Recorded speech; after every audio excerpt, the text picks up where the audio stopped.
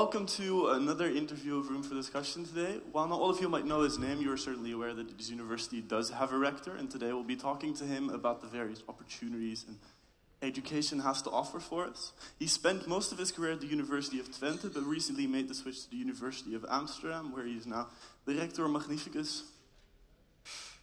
And during the celebration of the 339th birthday of this university, he was officially named Rector. In his inaugural speech, he talked about the changing identity of academia and the renewed challenges it faces.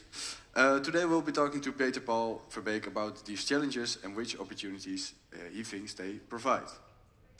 Also, everyone in the audience, thank you very much for coming. Of course, there are also people here who would like to make their voices heard. And we would like everyone to ask everyone to politely wait to voice any questions or opinions you have. For the part in the interview where this is possible, we have time for audience questions today. I am Elias. I'm Koen. And with that, I would like to welcome Peter Paul Verbeek to the stage. Welcome. Thanks.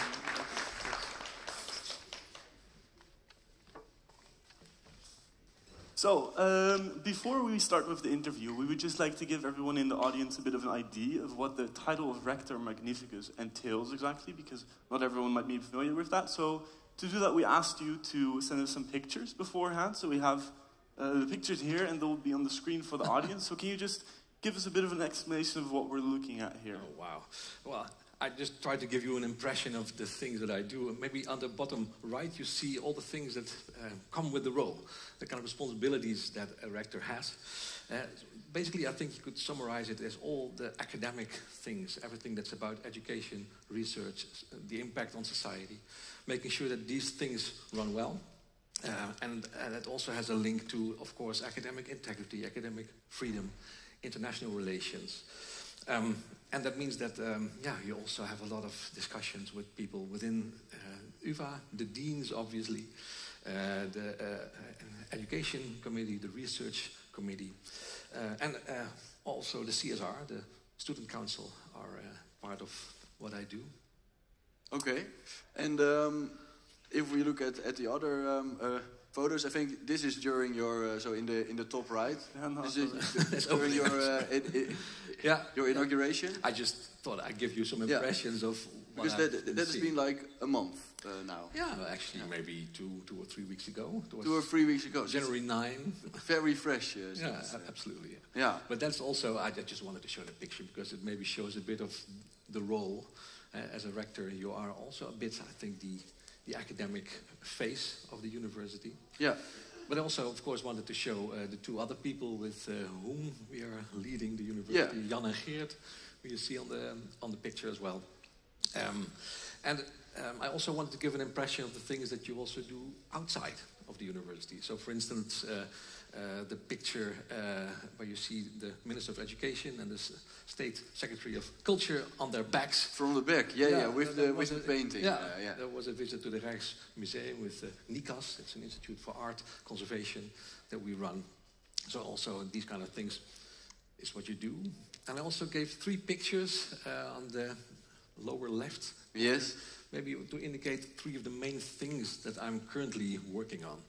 And one of them is the 4 themes of our strategic plan.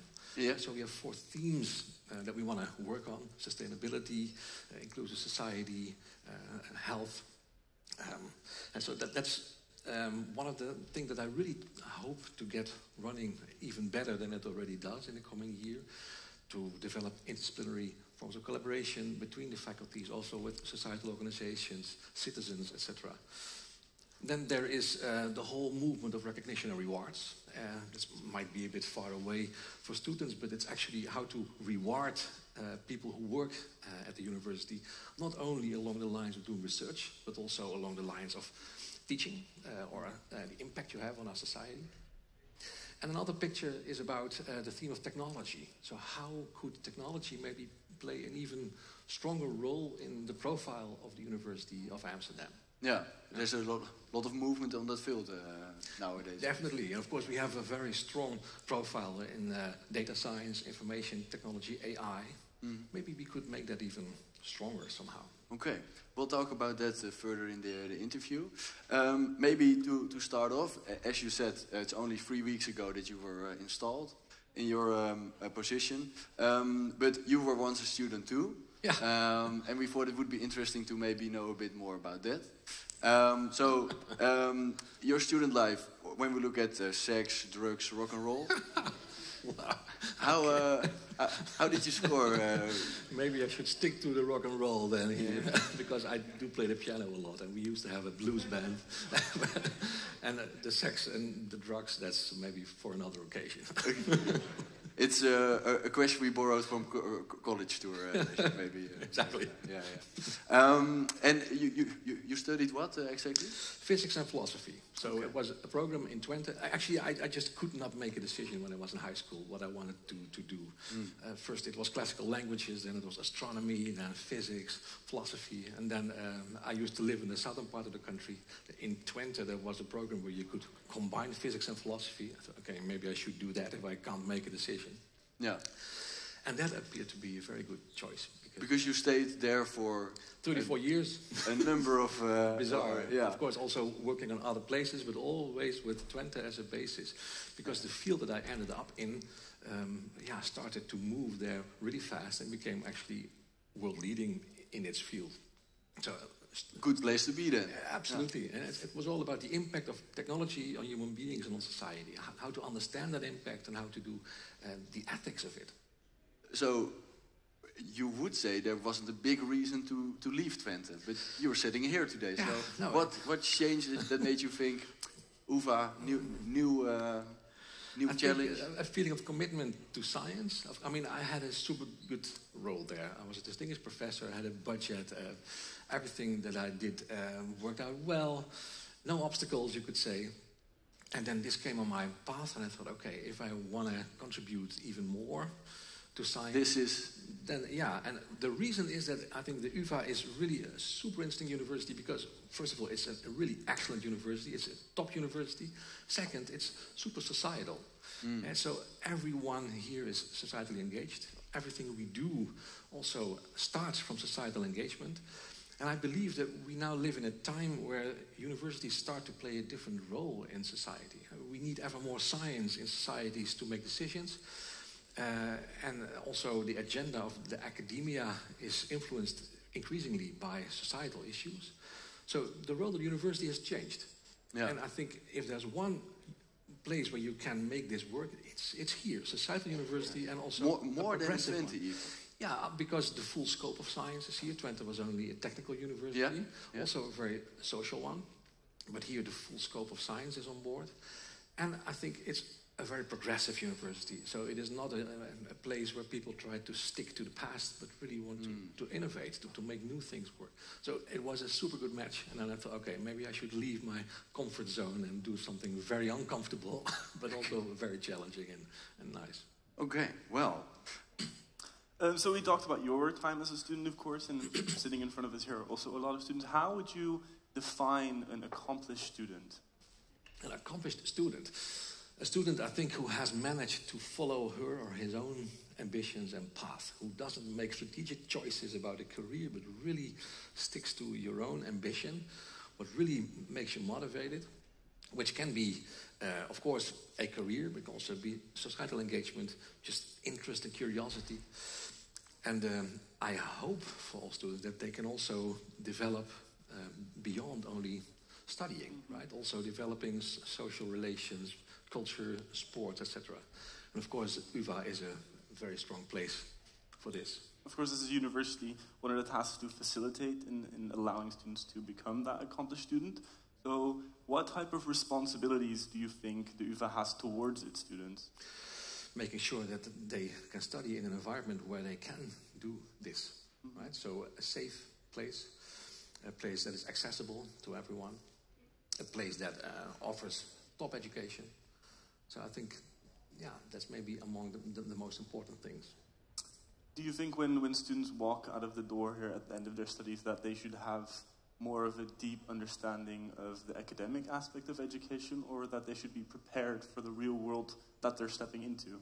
I think it's a false opposition, actually. I think, the academic education that you get here should also somewhat prepare you for a societal role. With this academic approach, this academic attitude, being so critical, well-equipped, you can contribute also to dealing with big societal questions, especially the four ones that we are working also at UvA, at health and sustainability, inclusive societies, digitalization. There are, when you are a prospective student, you can of course choose from a number of studies.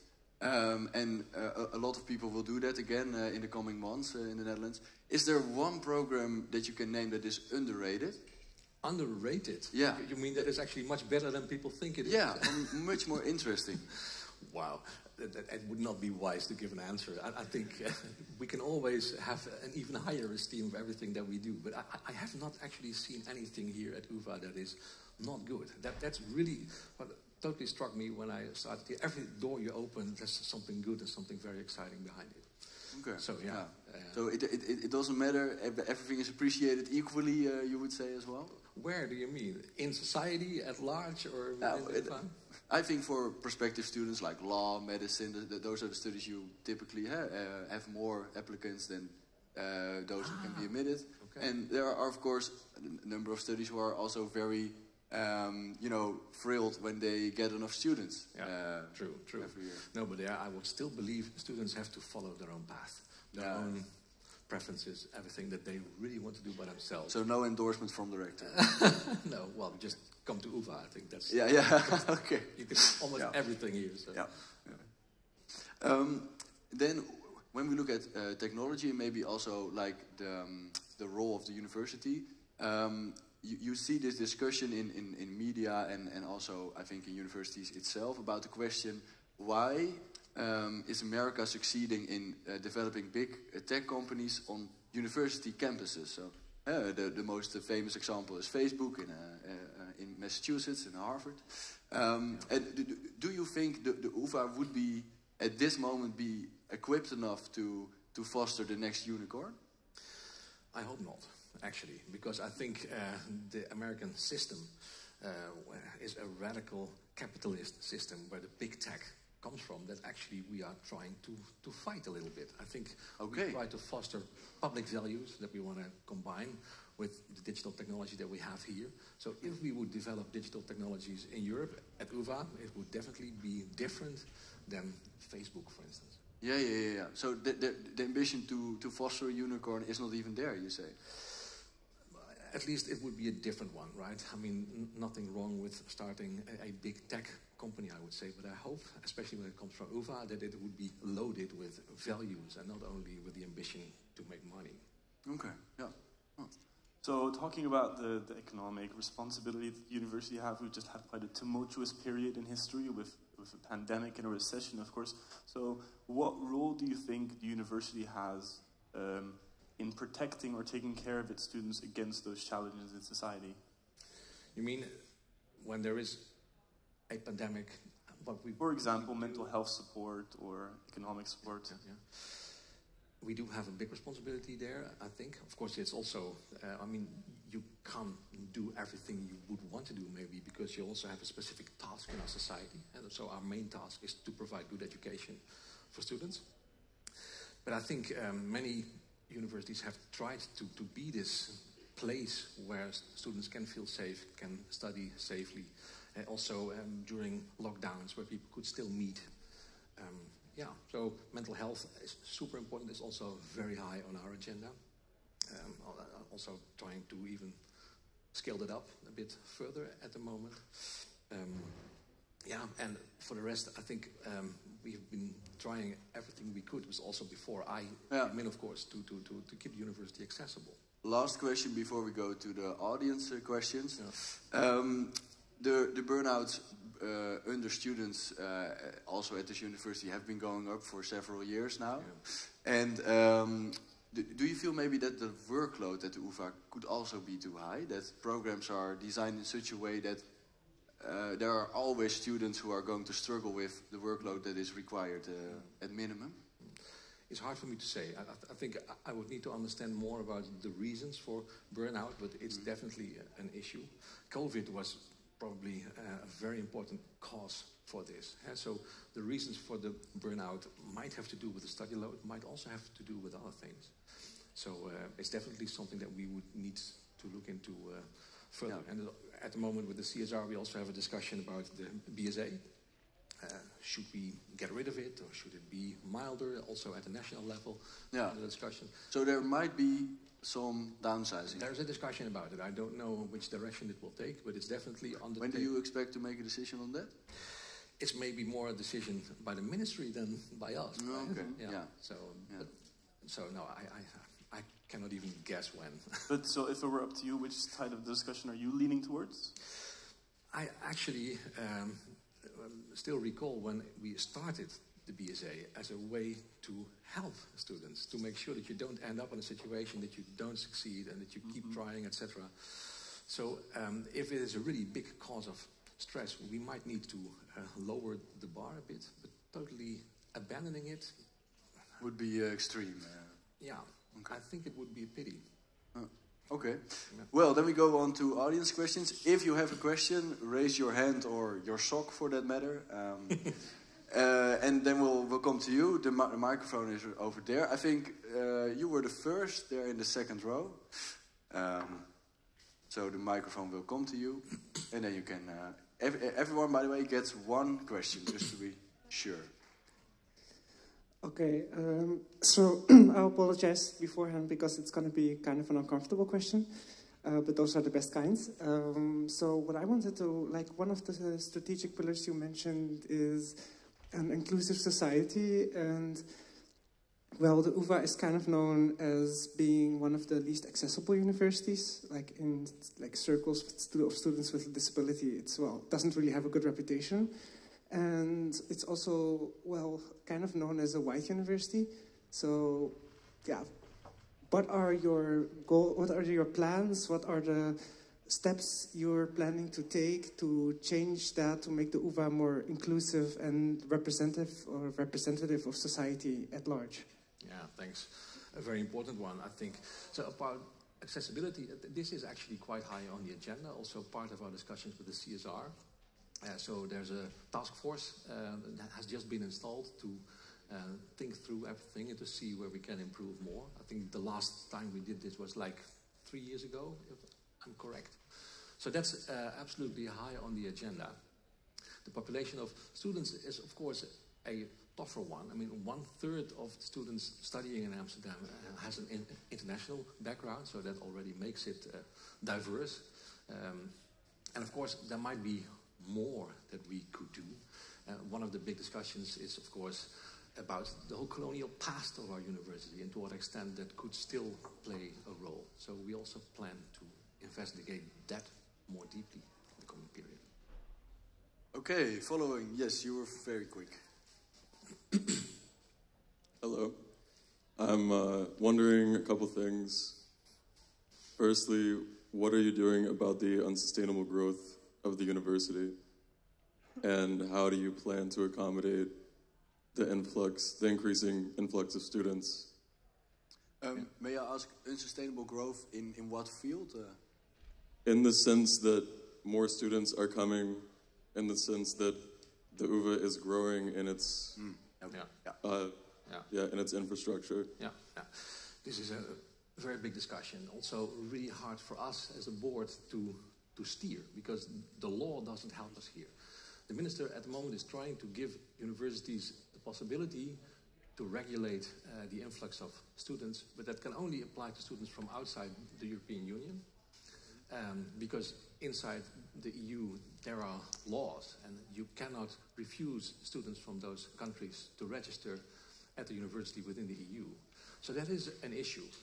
And what we hope is to be able to regulate somehow also the non-EU students, but it's also, it doesn't feel comfortable, right? Because it ends up being discriminatory against a specific target group of students. So it's really hard.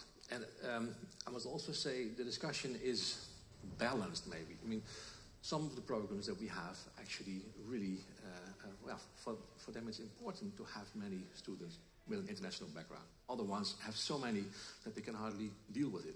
So one rule for everyone might not be the best solution. The minister might help.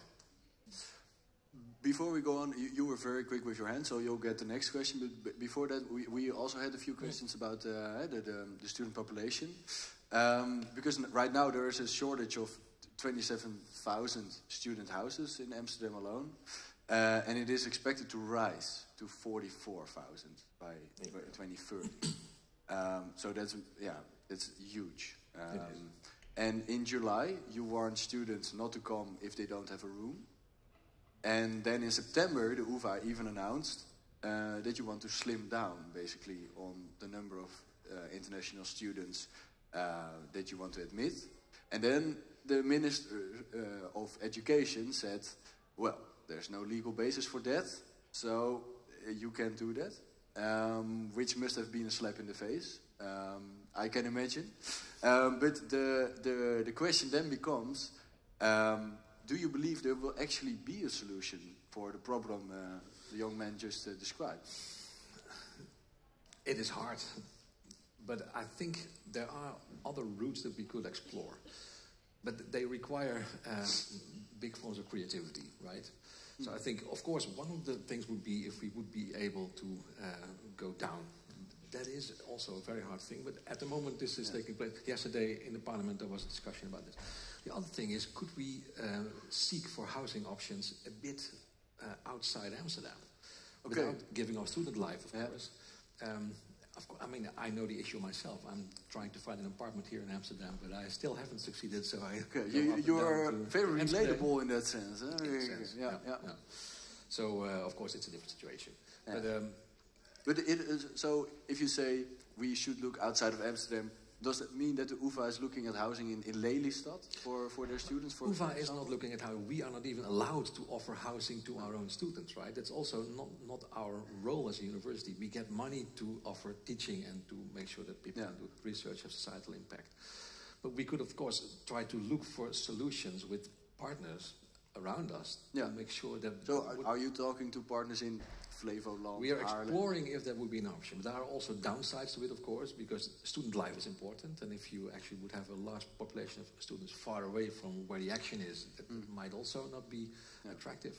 But the thing I try to say is, now that it's not sure yet how much we can do regarding the influx of students, we might also start to look for other solutions. And those could be, apart from... I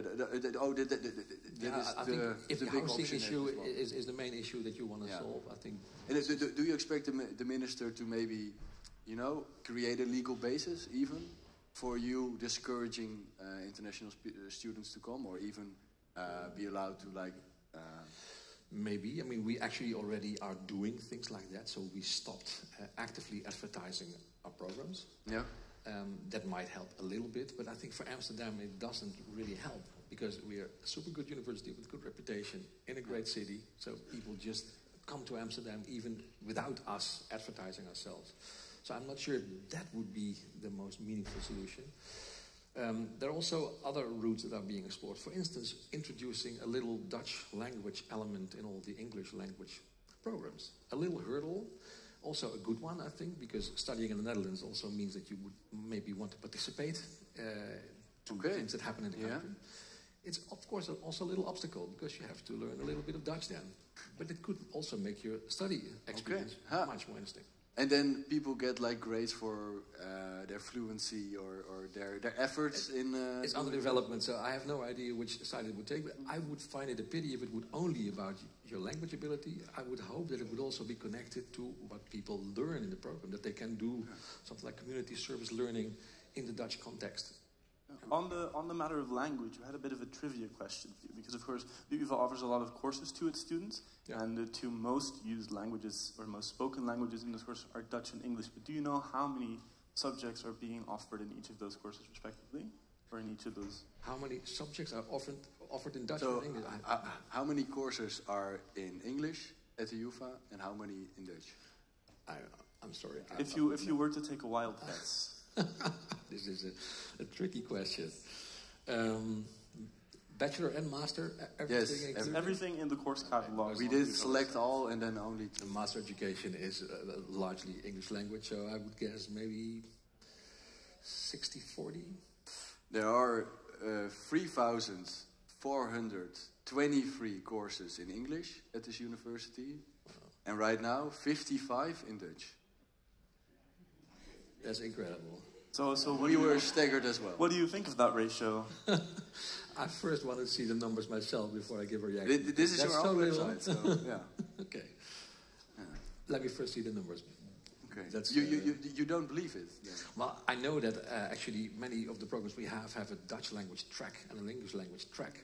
But I would say if you have many programs that have both, that you would easily have much more than 55 courses in Dutch. So it's hard for me to place that number. Okay. Yeah. Yeah. So 60-40 is more realistic than you think. You asked me for a guess, so this was Yeah. a guess. Okay. Shall we get back to the audience questions? That's a good idea. I promised you with the red scarf. Yeah, all right. First, I'd like to short remark that I am still receiving UvA advertisements for the Masters Week at least, but then let's keep that down for now. Okay.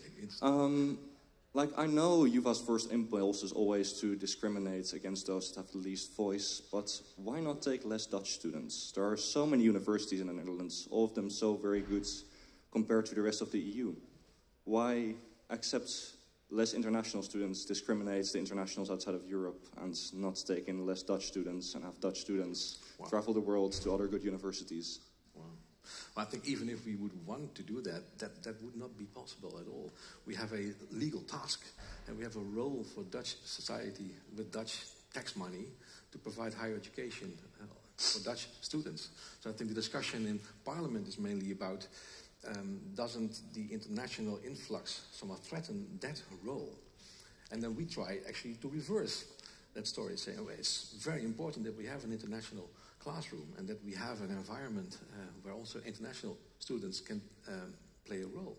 And that's why I also made the remark about the non-EER students. And I think contributing to something like capacity building in other parts of the world is very important. I also see that as a task of the UvA. But it can never work against the primary task that we have on Dutch tax money to provide higher education to Dutch students. Okay, who wants to further ask a question? There goes a hand, yes?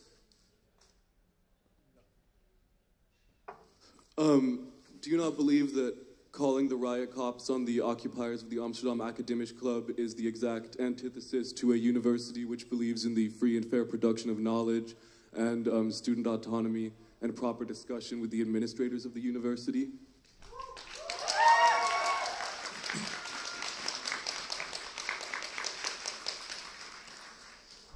I can understand that you asked that, but we also didn't call the police easily, right? Whoa, so fucking hard for you, man, seriously. I would ask you to remain respectful. Yeah, how can I remain respectful when the university calls the riot cops to fucking beat us? Like, you're sitting here pretending to have a nice discussion with us. It's an absolute fucking joke. Point made. Go on.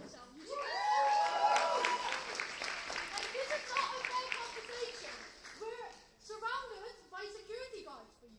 What are you afraid of? We're coming for your job and you know it, and that's what you're afraid of. Seriously. Shall I answer? Yeah, go ahead. So we have a rule that we encourage students to demonstrate occupations we do not want. And the reason is that it brings a risk. It brings a risk that it will, get bigger. So it brings security issues. And that there are also many ways in which at this university you can make your voice heard, right? The whole discussion about Shell is taking place with the CSR already. We're doing a lot. The policy that we have is also the result of a lot of democratic interaction we had with the USA, the UCO, the Senate, the University Forum. So we believe that there is a lot of infrastructure for democratic debate. And occupations are not helping the debate in a sense. They make it harder to have this open discussion where in freedom we can discuss. Who has the following question? We have a... Yes, in the front. A microphone will come to you. Let's have a referendum about abolishing the CVB. Go ahead. What is your question? So first, I wanna quote a little draft from your opening lecture as a Rector Magnificus. Scientists and researchers must, even more now than before, prioritize ethics by acting responsibly when it comes to collaborations with social partners and by preventing improper use of our knowledge and technology. And you would think that someone with these commitments would support the demands of the occupation in the 16th of January because we want an immediate end to the improper use of our knowledge and technology, but a deeply destructive, violent, and neocolonial company that goes by the name of Royal Dutch Shell. However, this is not the case. They called the police on us, knowing full well the incredible danger that you put on students of color when sending the cops to campus. The resolution from the negotiations was that the university would look at the research projects on a case-to-case basis to deem if these were sustainable. This is the literal definition of greenwashing. However,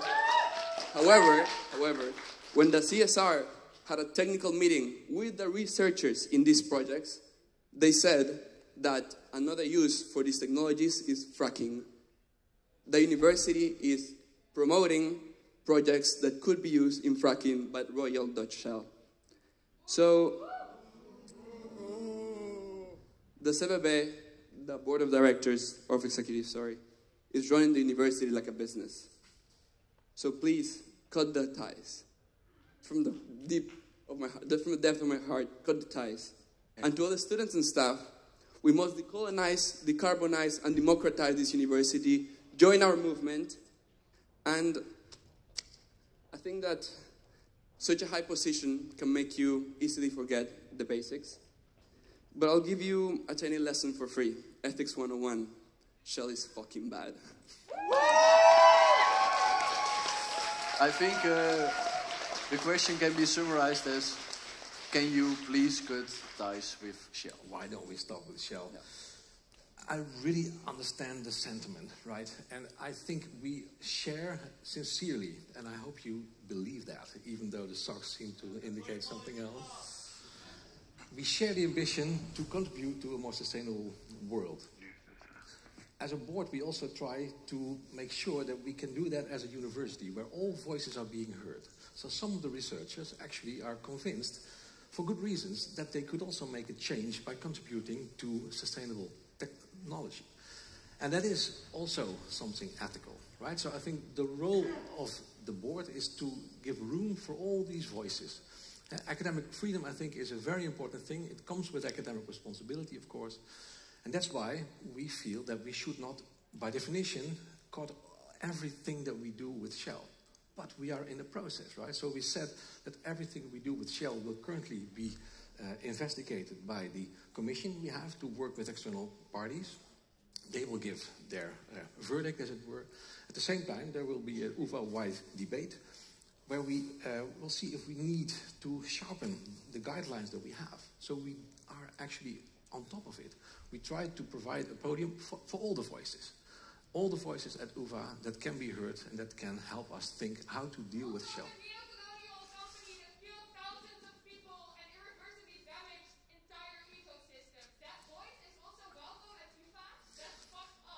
I think it's important.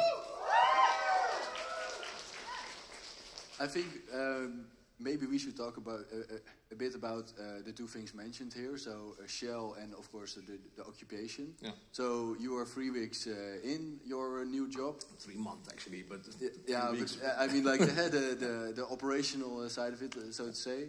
And then one afternoon, the phone rings. What happens? An email comes in. An email comes in, announcing the occupation. Yes. You know. And then things develop.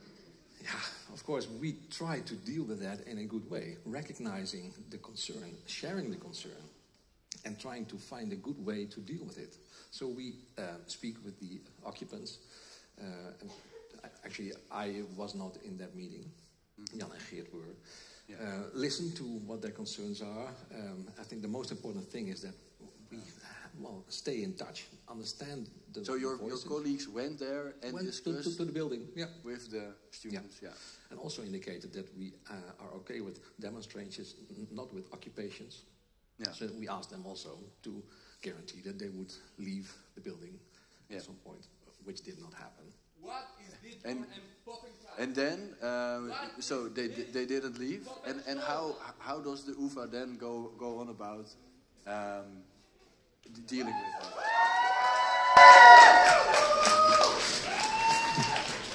So I have heard that many students are skeptical of Shell's involvement in the university. You may think they're the bad guys, but they're actually leading the green energy transition. Did you know that Shell actually spends 5% of their revenue on sustainable energy projects, like our research, here at UvA, just because they are involved in the killing of O29 activists and irreversibly damaging whole ecosystems. It does not mean that all of Shell is bad. Yes, they lied to us about climate change for about 40 years, but that does not mean they didn't really change this time. They promised us they would do better, and here at UvA, we believe in dialogue and second chances. And don't blame Shell for sending riot cops and students. That was all on us, the Verbeek. And we will continue doing such things as long as Shell gives us money. Woo!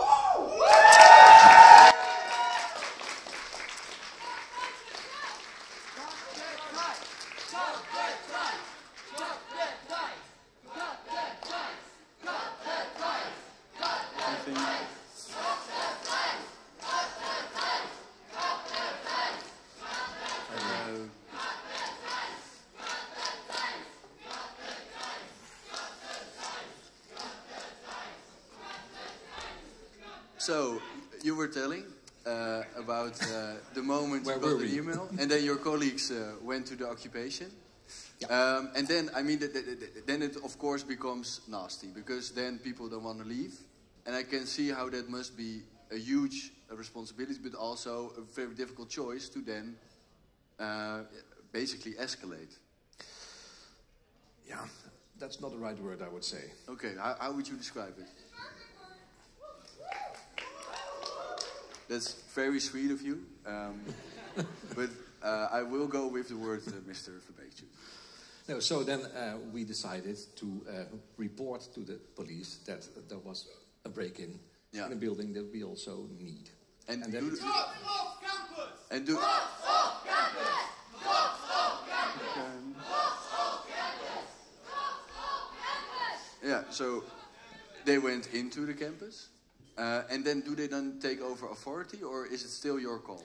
No. So we reported to them, and it's up to them to make an estimation of what to do. So because we looked, of course, at the UvA has a long history with this. For example, the Maagdenhuisbezetting. That lasted for, what was it? It was at the time it was 6 weeks. So what was the difference? Do you know what the difference was? Why the police made the decision to go in this fast rather than to keep it last that long in 2015?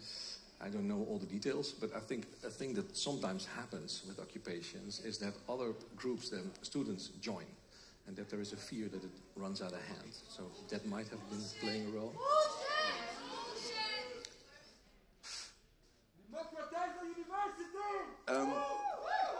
I think many of the students here and many students at the student population are, of course, concerned about climate change, Shell. But they are also the ones who pay tuition. That, of course, together with the taxpayers' money, makes the whole university run. So, to what extent do you think they deserve to have a say in the uni's political choices, so to say? Definitely, a lot of them. I think. Honestly, we are such a democratic university. I was expecting. Yeah.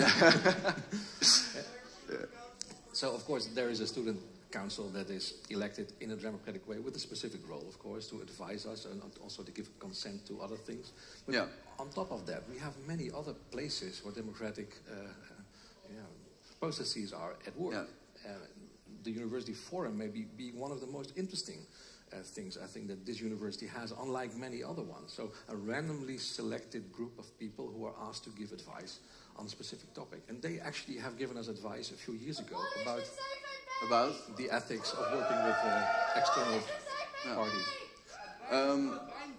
So let's then move on to Shell, I think. I think maybe also to look at this as in a wider context, of course. It is a conversation that is being held in wider academia as well. So do you think the task of academia is to assist with the fight against climate change, or rather maybe to lead in the struggle? I think we could be leading in the scientific elements of the transition, right? And that would mean that with research, we could push the world into a more sustainable direction. And then the discussion, I think, is about the question, can we do this, or should we even want to do this with a company like Shell, which is, of course, also a company with very many negative aspects in it. So it is, I think the discussion is, for me also, and for us as a board, how can we give room to all the voices in the university that care for a sustainable future? Where some of them would say, okay, it's a transition, it is not a revolution. If we stop fossil right now, we would also have a big issue. So we should exert all power we have to Shell and to other companies to move in that more sustainable direction. I think then the question becomes, which energy companies are welcome and which are not? So how do you go on about deciding when you say yes and when you say no? What makes the difference between a yes and a no? So this is why we have a committee. I think it's not to the board to make every individual choice about every individual company. As an entire university, we want to have an infrastructure where together we can make the choices. So that's why we're organizing this debate. What do they specifically look at? They have a framework now, but part of the task that we set to ourselves in the coming weeks is to see if we need to adapt the framework, and that's what the discussions are about. But they have a set of guidelines. It's all on the UvA website where you can see it. Could you name a possible adaptation you are discussing? I think what's on the table, I think for many people, also here in the audience, is if we should do this on a case-by-case basis, or if some industries should be banned at all. Okay. Like, should we ban the weapon industry at all? Should we ban fossil fuel? Exactly. So you have a great support for that, I think. Yeah. No, and I think it's an important discussion to have. But then we need to have a discussion where all voices are being heard, and where also. Go ahead. I lost track, sorry. Okay, no problem. Because the interesting thing would also be, I think, because Shell is, of course, one company. There are many other energy companies who fund a lot of research. So is there a company in the world of which you would say, we would immediately say no? Wow. Because I think it's an interesting example, indeed. I think tobacco industry, I'm not sure if we do anything there. I think for many people... Yeah. Because then of course the question becomes, why oil? Why is that an immediate no? Yeah, exactly. Because that then you get the sense where they are not throwing anything. So to say. Oh, guys, it's upside down, I think. Yeah. Activism is a lot of work, guys. Oh, other side. Turn it around.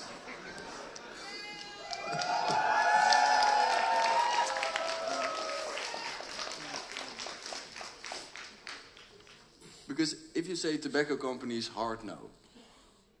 And then Shell comes and you say, we need a framework first. What makes the difference? I think the difference here would be we don't want to do anything with Shell if it comes to fossil, right? So the only thing that we want to do with Shell is the other stuff. And actually this is the current situation, but we are having this debate to see what we want to do with this in the future. Yeah, but I think the most fair thing I can ask you then is, what will your stance be in this discussion? Because you are part of the discussion. You, as was mentioned, you have quite a high position at the UvA, so your voice matters. If I ask you, what will be your position in that discussion? What will it be? My position is that I want to be there for the entire UvA to together develop a policy. It's not just what I want. We have a democratic university. If I would say this is what I want and now you will do what I want, that's not how you want to run a university. That's why actually we had the Maagdenhuis occupation, right? We are a democratic university.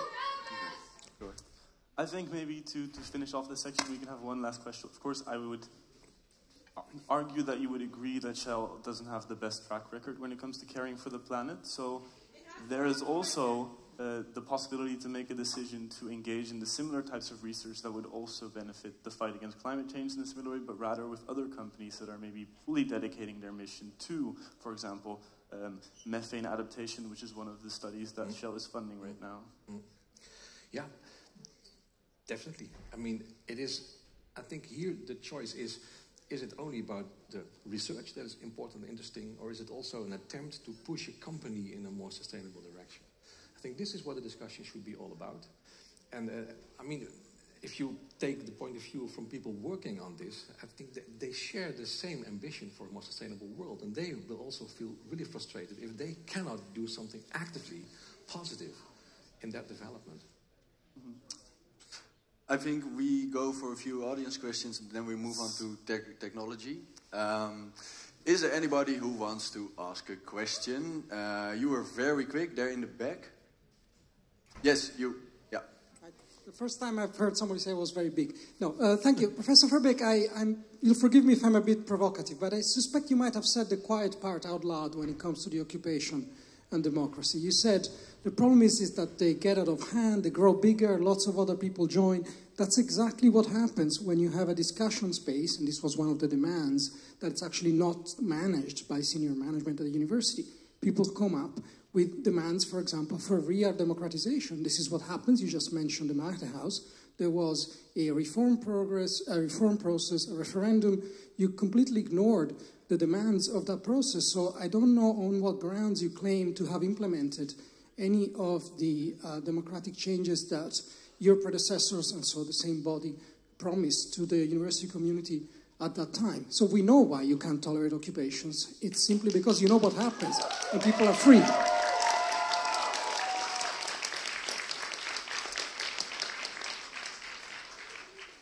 Thank you for the question. I think you might misread what I tried to say. I don't think it runs out of hand if there is a big community of UvA people wanting to discuss Shell. The risk is that other groups from outside UvA who are violent could join.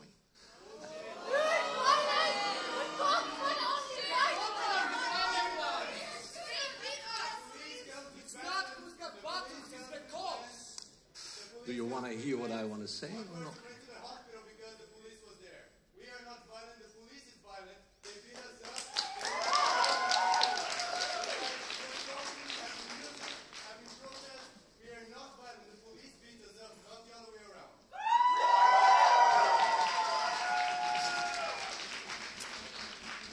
Would you like to finish up your answer, or shall we move on? I keep losing track of my answers. Yeah, that's very understandable. I would lose track as well. But do you feel like you want to respond more to the occupation issue, or should we move on to the... I think I explained how we want to deal with this. And it doesn't mean that we don't want a place for discussion. Actually, we do want. We also offered to facilitate such a space. But that building is also a building that was simply also in use. The kitchen was in use. There were events in that building. So you can't just give away a building. Space, then, yeah. Okay. Then we go on to the last part of the interview. We are running short on time even now a bit. I think you talked about technology in the beginning, and I should actually leave this question to you, I see. Yeah, to talk about the future of education, because of course your study was on philosophy, technology, and the combination between the two. So we also wanted to talk about another challenge to education that is really up and coming right now, which is ChatGPT. Oh, yeah. Of course, an issue that you've talked about.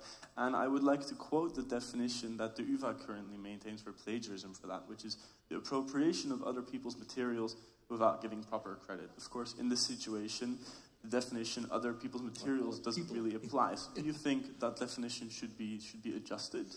Yeah, I think we really need to learn to live with this new application.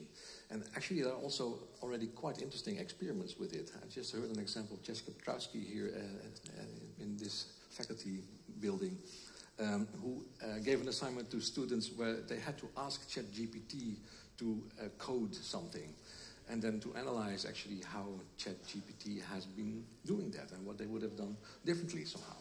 So it means, I think, kind of a flexibility that we need to have to deal with the new ways in which technologies push science beyond its boundaries. In terms of that, of course, I think it's undeniable that students at this university are also using ChatGPT for the work that they are to hand in. Yeah. Have you heard of any examples of students being accused of plagiarism or having been disciplined for the use of ChatGPT? Not yet concretely, but I have heard the concerns about this, definitely. And it's really hard to see to what extent student work was really student work. But I think most people really try to pick up the challenge in a different way. We might need better exams, as it were, if we want to live with ChatGPT. Will the UvA implement AI detectors? Don't know yet. Okay. But you could see the university maybe acquiring software. Definitely. I mean, I do know that at a national level, people are thinking about how to deal with this, and AI detection could be one of the options. Actually, SimCheck, or what's the software called, is already working on something like that. So it definitely has a lot of attention. But I would say maybe the best way to go would not be only to do AI detection, but would also be to adapt our education to the existence of AI. So if you would have to choose one of both, do you say that AI is more of a threat, or more could be benefiting the current system of education? I think both. I mean, it is super influential, and it comes with values, and I think that's the whole thing. Using ethics as a way to load technology with values from inside, as it were, rather than to stand on the outside and see if you want to accept it or want to reject it. That's the biggest challenge, I would say. What you've seen, of course, in previous years with the design, of course, like artificial intelligence and computer science, is that ethics was usually added as a later element of those courses, rather than from the initial beginning point. So, do you think that we risk being at a similar point right now, where education will have to catch up with the developments in society? I think maybe a bit. Yeah, I think. The impact of AI, of course, becomes clear as soon as it is already working. Anticipating the impacts is hard, and then there are tools for this. There are ways in which we can do this. So people are also working on that quite actively. But typically, the impact shows itself when it's there, and then it's kind of a mutual adaptation, I would say. We will now have to adapt our education to ChatGPT, our examination, and yeah, I think that's the biggest challenge, one of the biggest ones for the coming years in education. Yeah, maybe when it comes to the developments in education in recent decades, Dutch society has been moving more and more towards a status economy, where the label in your diploma, MBO, HBO, or WAO, is getting more and more important. And the same experts are saying this is a development for the worse. So my question would be, what is the UvA doing to counter the importance of status labels?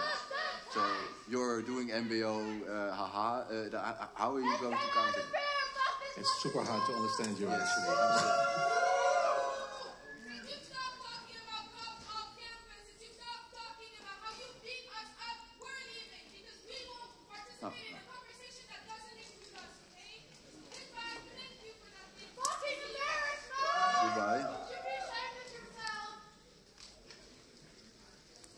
Well, there goes half of the audience. Okay.